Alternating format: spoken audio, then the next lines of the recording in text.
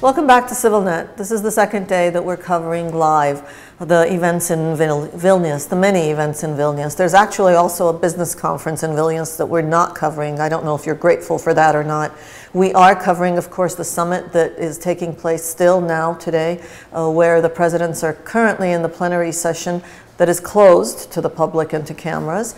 The second day today is also the second day of the civil society platform, a summit meeting that includes very high-level names, foreign ministers, current and past, and others from Eastern Europe, talking about the future of civil society in this post-Eastern partnership moment, perhaps. And so asking those questions here in the studio, as well as me, of Mikayel Zolyan, who's a political analyst, of whom we don't have too many. And we're going to ask, I guess this is really the same question, the post-Vilnius moment, kind of, where we're all having to look in the mirror and try to figure out who screwed up, where, how, why, and where we go from here. Those are simple questions, right? Well, first of all, I'm an optimist, and I'm trying to remain an optimist all the time and to look for the silver lining. So in this case, I think the silver lining is that only 10 years ago, even this level of relations between EU and our country seemed not realistic. Should have invited you yesterday morning. Okay. And 15 years ago, you know, Armenia or Georgia or Azerbaijan, they were not even considered Europe, frankly. So, and I don't know, 20 years ago, there were Soviet tanks on the streets of Vilnius. So there is progress. And it's another issue that the progress is more slow. It's happening slowly. And of course, we want it to happen faster, but it doesn't happen faster. I mean, one problem is that for most European Union members, European Union has 28 members, and for the majority of these members, this is not a priority issue. Ukraine and even Ukraine and more so Armenia or Georgia, or Azerbaijan or Belarus, they are not priority for countries like Spain or France or Italy, who are more interested in the southern neighborhood of European Union.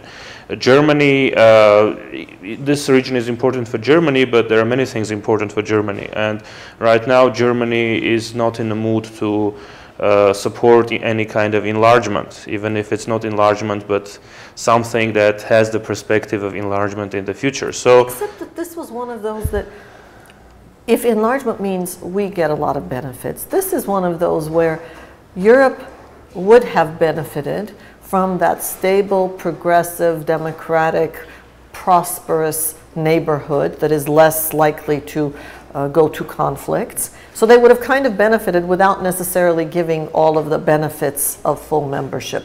So in this case, as much as we sort of lost those little levers that this kind of agreement would have given us, they too have lost a little bit, no? Of course they have, because first of all they suffered a blow to their credibility as a, as a political actor in this region, because right now it seems that Russia has more leverage, and the methods that Russia uses, or maybe US is using, they're more effective than the methods that European Union is using. I think one of the reasons for why this happened is that people in European structures, they don't really understand the nature of the post-Soviet elites. They believe that, which is a normal assumption for most countries, that the elite is representing the society and it is acting in the best interest of the country. However, it doesn't always work that way in post-Soviet space, where the most elites that we have, they are they used to be communists, then they became nationalists, now they might talk about European integration, but maybe tomorrow they use this language of democracy, human rights, but tomorrow if there's a certain change happening in terms of their interest, private interest, they might start talking about Eurasian integration, and that's where Europeans, they kind of miscalculated. They thought that misinterpret. Yes, I mean they think that if they have a negotiation process with the government, it means that the government is on board, which is not necessarily so, because the government may have another negotiation process with someone else. And I mean, I'm not saying that the government completely ignores the interests of the country, but if taking a certain decision might involve the risk of losing power which in this case, at least in Ukraine and Armenia, it was obviously that continuing this process would mean a risk of losing power, then the government is not going to do that. And this is what happened in case of Armenia and Ukraine. And if you look at the 6 countries of Eastern Partnership, there's a correlation between the level of democracy and whether they went all the way. So in case of Georgia and Moldova, you have governments which have been elected through more or less democratic elections, and they signed it. In case of Armenia, well, we all know the situation. In case of Ukraine, maybe you have a government which also was elected more or less democratically, but also there were violations. And the most important thing is the selective justice issue. A former prime minister is in prison, and of course the Europeans are demanding its release, but Ukrainian elite, well, part of the elite which is ruling, they don't want it because, you know, by releasing Tymoshenko, Yanukovych would have created a new headache for him. So he prefers to leave the things the way they are rather than take a risk.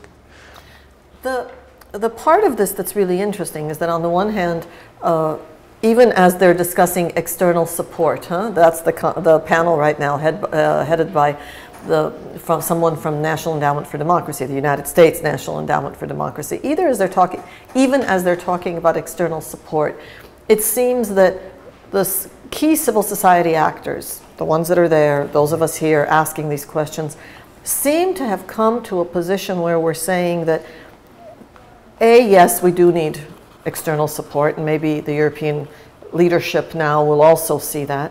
And B, external support or no external support, at the end of the day, Europe, Brussels, 28 countries couldn't do this. And the only person left is us. Is that something that we can take away from this? Is that an understanding that our local civil society can take away from this, that the burden on us is much heavier than we thought it was, or we wanted it to be? Well, I think in any case, after all, everything depends on us. And again, this example of Ukraine and Armenia on the one hand and Georgia and Moldova on the other hand, this shows that after all, a lot depends on the, of course, geopolitical factors are important, but after all, it depends on how and what is the situation inside the country. If you have a more or less healthy political system with functioning government, opposition, elections, free media, relatively, of course, relatively, because neither Moldova nor Georgia are, you know, ideally the old Athens. But after all, there is a certain degree. So if you look at these 6 countries, again, you see 2 countries where there's no, you know, Belarus and Azerbaijan, they didn't even, there was no even question of signing the CFTA. There was Armenia and Ukraine, which are somewhere in the middle, and eventually it happened the way it happened. And then we had Moldova and Georgia, where the local, the civil society, the politicians, the media, they have a sense of direction where they are heading. And that's not something we have here in Armenia, and not something people have in Ukraine. I mean, in Ukraine there are 2 camps. In Armenia, until recently, I wouldn't even say there are 2 camps. I mean, there was at least maybe one of the, you know, another silver lining in this whole situation is that finally there's a debate in Armenia which direction we need to take, which is more, you know, important for us in long term, which is more suitable in short term. And I think that's a useful discussion. We have to continue it. But the biggest problem right now for Armenia, I wouldn't say it's that we are joining this or that project, or we are not joining another project. The biggest problem is that right now the ability of our government to take independent decision is at stake. The way it happened, I mean, the way Armenia announced that it's going to join the customs union, it shows that our government is not fully able to take independent decisions. I mean, it was announcing about its willingness to go in one direction, and then in one day it changed the direction. I mean, I would prefer a government which had been for several years saying that we want to join the customs union, but independently on the basis of its own political agenda, rather than this government which changes its, which makes a complete U-turn, and obviously this U-turn was not conditioned by internal factors. So I think that's the biggest issue that Armenian civil society has to address now, and political forces, and even the relatively, you know, those people inside the government who have an understanding of the country's interests. They have to act, and they have to act now. Is it possible that one of the ways that Armenian civil society is going to find useful silver linings here, or implement the possible silver linings that are now offered to us. Is it possible that one of the ways is simply public debate? That is, it's possible nobody asked us our opinion, but nevertheless we have some, and we're going to talk about it and make it as loud and visible and consistent and continuous as we can, so that it has to be reckoned with, so that somebody has to take some of that into consideration. It's interesting that today and yesterday in Vilnius, when Yanukovych approached, the Ukrainian NGOs were there with placards expressing their disdain, their disagreement with the president's decision. Armenian NGOs were not. Ukrainian NGOs are a substantive part of this discourse that we've been following these 2 days. Armenian NGOs, individuals from NGOs certainly, you know, bravo, but not in any critical mass sort of way. Maybe this is that point that tells us whether anybody asks you for your opinion or not, too bad. If you have it, you need to be out there. That this debate with all of its gray area, not just making it black and white, do we want Russia or the EU? That's a silly question. But all of its gray area, that now the onus is on us to get out there. Well, so some Armenian NGOs have been active, and there was a civil society platform for Eastern Partnership, so they've been trying to get the message out. The problem is that until recently, because it seemed that the government was doing the correct thing, so the NGOs were in a kind of difficult situation, because on the one hand, I don't think anyone in the civil society trusted completely the government's actions, but on the other hand, criticizing the government would make no sense in this situation, because the Europeans would say, okay, the government is doing everything that it promised to do, you know, why are you critical of them? So in this sense, the situation after September 3, in a way, it's well, ironically, but it's creating more opportunities for debate, more opportunities for discussion, and we are seeing certain processes that in the civil society people are more you know, they are engaging in this discussion, and there are certain processes going which might lead. Maybe I think in Armenia it would be important to have a political force which would, you know, openly and unequivocally support the European integration. Because right now most political forces in Armenia, with certain exceptions, they don't really have clear opinions whether about European integration or about Eurasian integration. They are mostly afraid to alienate both sides. They don't want to say things that the Russians will be upset about, but they don't also want to say things that the West will be upset about. So I think this is where the civil society can come in, because the civil society doesn't plan to, you know, try to take the power tomorrow. It's not planning to run in the elections, so they don't really need to maintain good relations with all the actors. So that's where I think maybe civil society can change something. Can civil society change something by watching Georgia? And I don't mean, you know, in the expected way, that Georgia's going in this direction can be both really bad for us or perhaps good for us. Good for us in the sense that we have something to watch and learn from and use as an example, perhaps. Perhaps this will be the evidence of what Europeanization may mean in a way that we didn't succeed in explaining to our public. We didn't, Europe didn't, we didn't. Now that Georgia is going down this path, the negatives are obvious, we're going in different directions. Is it possible there's a positive? Well, it's completely positive, and it's already happening that people, you know, simply traveling to Georgia and seeing, for example, how the state agencies work there and how it's different from the way they work here. They don't need to be told about democracy, human rights, or rule of law. They see it just right there. The problem with Georgia is that it's not clear at the moment where it is heading. I mean, it has become a little bit more clear today after you know, it was signed, but still they have certain issues with Saakashvili, who kind of refuses to leave the you know, political field, and we have to see how things are happening in Georgia. Of course, there will also be strong pressure on Georgia from abroad, and I'm afraid that there will be an attempt to use Armenia in this pressure, and we have to resist that. But I also think that even apart from, you know, this whether we have signed or not this or that document, we are still a member of Council of Europe. as a member of the Council of Europe, we have certain obligations we have to fulfill. You know, no one said that because we are not signing the association agreement, we don't need to continue to fight for human rights or independent court systems. So, and our civil society has to make the effort to continue to hold the government accountable. Of course, we will have less leverage because before that the government had to implement certain reforms, but probably now it means that we have to mobilize our resources to a higher extent.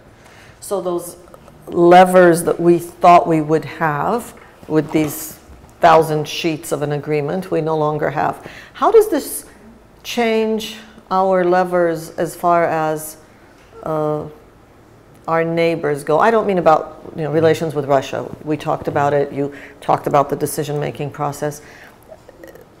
If something that we had in common with Turkey was this common European aspiration, we can't say that anymore. How is this going to change some of those games?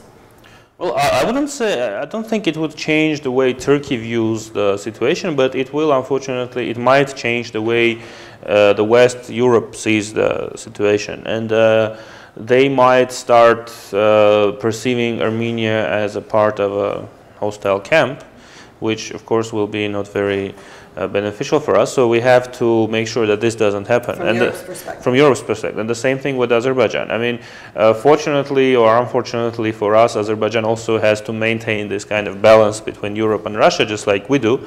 So in this sense, probably Azerbaijan has certain limits to how much it can try to bring Europe to its side. But with Turkey, of course, we have to be very careful, and we also have to explain to Europe that probably the biggest reason why we are not signing this agreement is that we have this conflict with our neighbors and the policies of the neighbors, because after all, the economic situation, the migration, the fact that we have to spend a huge amount of money on defense, this all comes from the policies of Azerbaijan. So we have to get this message out, and we have to explain that also Europe has to be more interested in the solution of these conflicts. It has to invest more, whether it's Nagorno-Karabakh or Armenia-Turkey relations. Of course, it's not going to be easy, but we have to do it. That scares me every time somebody says Europe has to invest more and get more engaged. Here's 28 countries that are struggling over everything. I can just see them sitting and voting about us. But of course, at the end of the day, Europe has to get more engaged. The conference is continuing, and speaking now is Luis Navarro, who heads NDI in Georgia. And NDI, the National Democratic Institute, does a lot of work in Georgia, a lot of opinion research surveys, a lot of support to political entities. And it's interesting that as part of this external democracy support conversation, it's really more Americans than we've seen in any of the rest of the conference, including Secretary to the Minister of Foreign Affairs of Canada. We are still showing the conference live, and it appears to be a good time to go back to it and listen to what is being said about Georgia. And we'll continue to talk about the conference the rest of today.